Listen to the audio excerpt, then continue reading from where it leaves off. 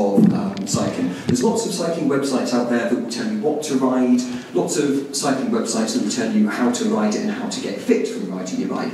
And that's not really the sort of thing I'm interested in. What this is all about is about where to ride your bike, good places to ride it, safe places to ride it where hopefully you won't get mown down by a truck, interesting places for a weekend ride, and good places to commute. So there's a whole lot of editorial and there's a whole lot of cartography, but what I'm mostly going to be talking about today is the routing. And that's all based around a map, so you see a bit more of that later on. Now, before I get into it, quick question. Did anyone here cycle today? Excellent. Right, excellent. So that's pretty good. That's pretty good. So you know that the challenge of cycling anywhere, not least London, is that the places you want to cycle aren't always too friendly. That's the Marylebone Road. It's got a bus lane down the side of it. In London, the bus lane is often where you're told to cycle, which has got a fairly big design flaw in that it usually has a bus in there. It also has a taxi coming up to the junction, which is just where you'd like some protected bike space, so not always as good as you think it might be. Sometimes the powers that be are kind and generous and give you a cycle route, and the cycle lane is sometimes lovely and sometimes nice and kind and safe, and sometimes it's heap crap. This is one of the more famous examples where the County Council, I think somewhere in Hertfordshire, has put this cycle lane in which asks you to dismount every 10 yards. So, that's why we need cycle routing. Of course, you know, sometimes there will be a nice cycle route that gets you from A to B. This is one I made earlier. This is if your A is Oxford and your B is Worcester, here is a brand new cycle route for you. And this is me putting up the signs just in time for the opening earlier this year. As you can see, it was a bit of a wet day, and our VIP turned up an hour later to open the route. And there he is, and what I really don't understand is that the water just sort of didn't land on me. He might just be too shiny, or it might just be this sort of aura of smugness coming out. I don't know. It just repels the water, which is brilliant. So, anyway, there can't be a route from every single A to B, is the point. You know, much though it might be nice to have these signs everywhere, you can't have every single combination. So that's why you need cycle routing. Some people are fine without it, some people are very happy on fast roads, but you know, there's many different types of cyclists. In fact, there's cycling tribes. Some of you might have heard of the species known as the mammal, which is the middle-aged man in lycra. I suppose he's getting on to be middle-aged these days. But the interesting thing is there's a lot of money in mammals. You look at sort of left-hand side of that, mammals, roadies, whatever you want to call them, all of these websites are seeking to give good route planning, good trip planning tools for the mammal. When you get over to sort of the commuter and leisure market, there's not so much. There's cycle streets, which is absolutely terrific, been going a few years, and it's very much shown the way with these things. There's not much for touring, there's not that much for leisure. And to be fair, you wouldn't want to compete with the roadies guys. You know, you've got sites like Strava there, which are incredibly well funded, incredibly well capitalised. So what I'm trying to do with cycle.travel is something that's a bit more focused towards touring, leisure, and commuting. So, how do we do that? What do we build it on? Well, first of all, you need data of the cycle roads which are suitable to cycle on, and if there's any doubt about what that was going to be, it's pretty obviously OpenStreetMap. This is from the GeoFabric Map Compare site. You can see top left is OpenStreetMap in the cycle view done by Mr. Andy Allen over there, OpenCycleMap. Google Maps, Bing Map, here Maps, and pretty obviously there's one cycleway that's only there on OpenStreetMap, isn't there on any other view. Even if you could get Google's data, even if you paid for here's data, it really doesn't compare to OpenStreetMap. So that's a nice and easy one. OpenStreetMap gets you about 70% of the way that you need. Some things it doesn't have. It doesn't have contours. You can see it's slightly washed out on the projector, but you can see there's contours to the south of the village. And what you can't see is that there's also, again, slightly washed out sort of a built-up area outline around the village on that. Now that's really important for reasons I'll come on to later. Both of those come from the Ordnance Survey, bless their souls, and Ordnance Survey data, which is hugely useful. I wish they did it for the rest of Europe, very obviously they don't, but it's, that gets me probably 20-25% of the rest of the way, which is superb. So interoperability between OpenStreetMap and other data sets is quite important. It's also a bit of a challenge. But people do sometimes overestimate the difficulty of working with OpenStreetMap data. You'll hear a lot about how the tagging, the metadata for it can be inconsistent, how there's 4 or 5 different ways to label something. And yeah, that's true, but that means you have to write 4 or 5 different lines of code rather than one. It's not the end of the world.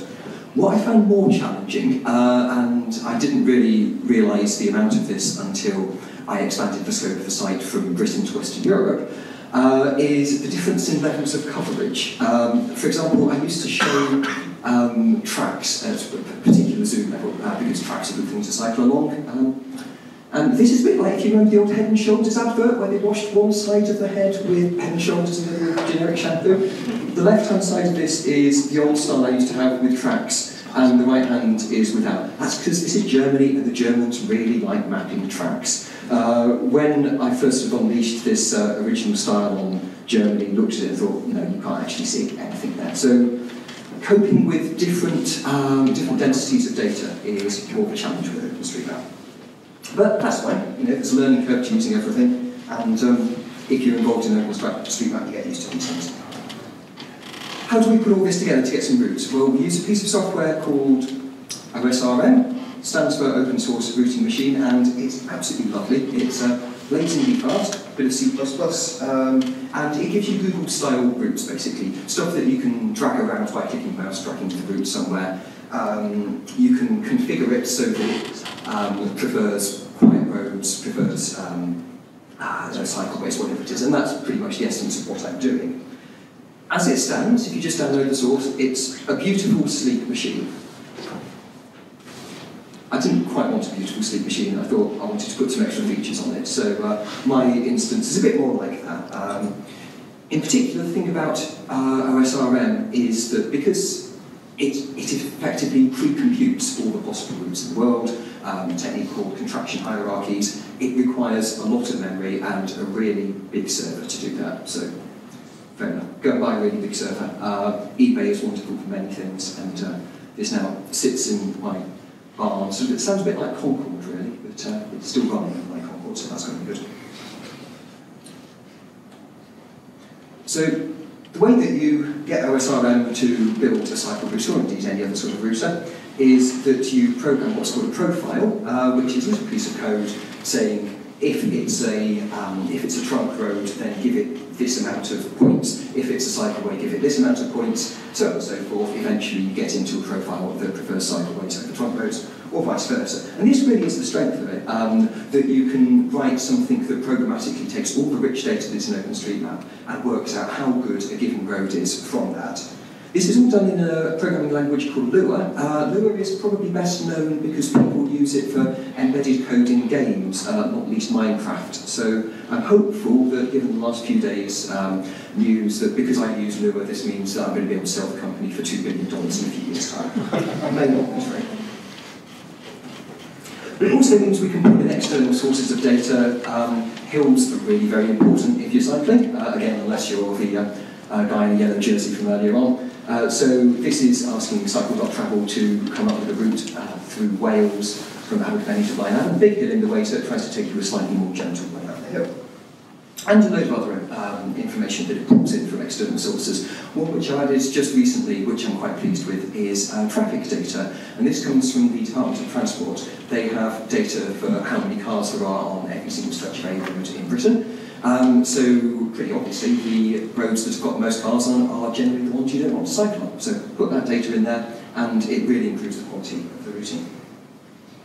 Now, most of the time, all of this data together, put together by OSRM, will come up with a suitable route. Sometimes it won't, sometimes there just isn't a decent route from A to B.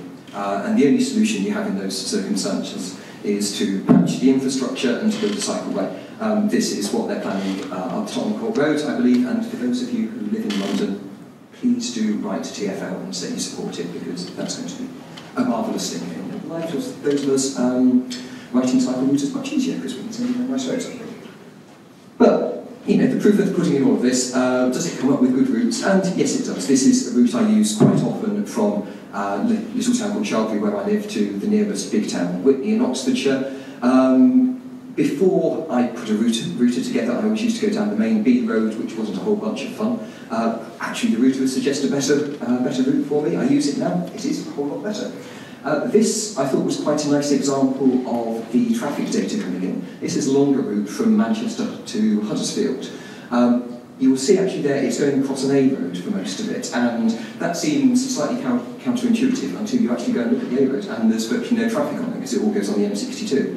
So that's a good example of where putting in the external data has made for a better route. And that's part of how I got here today from Paddington Station. All of this, as I mentioned, is draggable.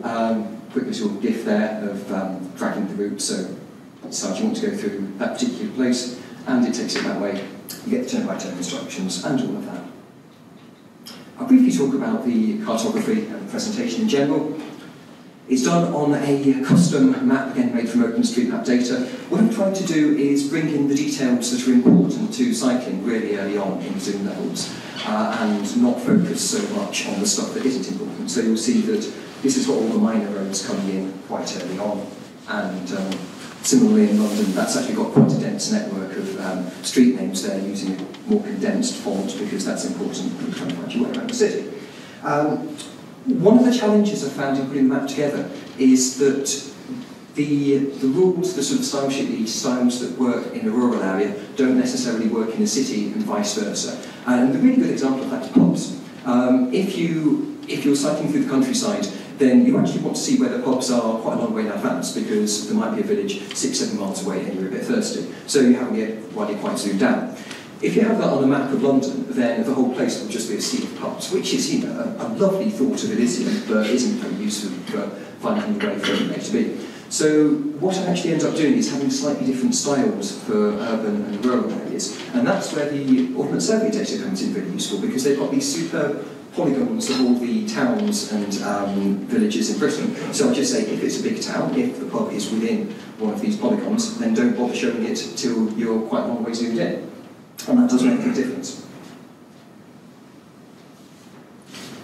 A couple of other features to finish. Obviously, I can't quite afford a fleet of Google Street View cars, and Google, for their own reasons, don't send the Street View cars down the sort of rubbish tracks that you might like to cycle on sometimes. Fortunately, this has already been crowdsourced by this lovely project called Geomob, which a few of you might know. It's a crowdsourcing project for photos of places around Britain. Very, very dedicated community, and it's all openly licensed. So one of the features I built as part of this, click on a road or click on a track, and it will show you photos that are taken on there. So I've decided I want to go on a particular track that's marked as a gravel track. They're the photos, actually that looks quite cyclable. Turn-by-turn instructions are important. This is using, in a rural area, the instructions actually tell you which villages you're going to go through. You can see the sort of little blue headings there, because when you're navigating through rural areas by bike, you tend to go more from village to village and thinking, oh yeah, I've just gone 750 yards, I've got to turn left here. And because filthy Luca has to rear its head somewhere and I have to pay for all of this and earn a living, one of the features on the site is that you can book hotels through it. This is planning a route across southwest Wales. You want to find somewhere to stay. You'll see there's a little button on the left there that says find hotels. Click that, all these magic hotels come up. Click on one of those, there's a description of it, check availability, and if you book that very nice hotel, then I get a bit of a kickback from it. So, anyway, that's enough about how it actually all works. Really, the point of it is this. On Sunday, I had a few hours free. I wanted to go out for a bike ride. I asked it for a bike ride. This is what it gave me. And to me, you know, this really justifies it. This was the scene cycling through the Cotswolds. It was a road I've not cycled on before. The route planner said this will be a good road to cycle on, and it was. So for me, that really, really justifies it. Next steps, well, partly I want to keep making it better in the way that it along the avenues that it already follows, so improving the turn-by-turn directions is important. I want to get a bit more traffic data in there so it's not just good for the A roads. I want to get the cartography better, and at the moment it's Britain and Western Europe. I'd like to enlarge that in time. But of course, I've mostly been talking about geo, and the other half of that is more. I think really for me the next 6-9 months are going to be about bringing some of this to mobile apps and a mobile site. Cycling is a mobile activity. At present, if I want to find my way across town with cycle travels directions, then I print out this, and it's a very, very lovely printout, but it's actually a bit unnerving cycling down Bond Street with this on your handlebars while taxis are going in and out. It is doable, I have survived, but yeah, I'd like to get that into the mobile space in the next 6 months. That's it really. You can try it at cycle.travel. That's us on Twitter, and that's my personal Twitter and email account. So have a play, or feedback, suggestions, ideas, all you're welcome. Thank you very much.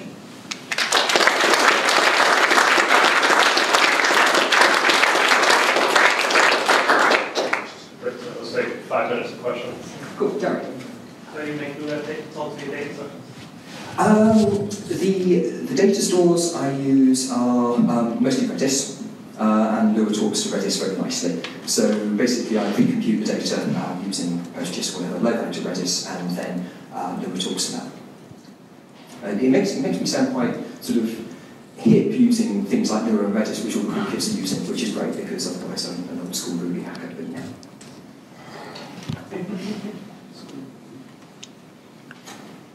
What are you going to do about hills in Germany for this service? Are you going to include hills so we keep an idea of the gradients they're encountering?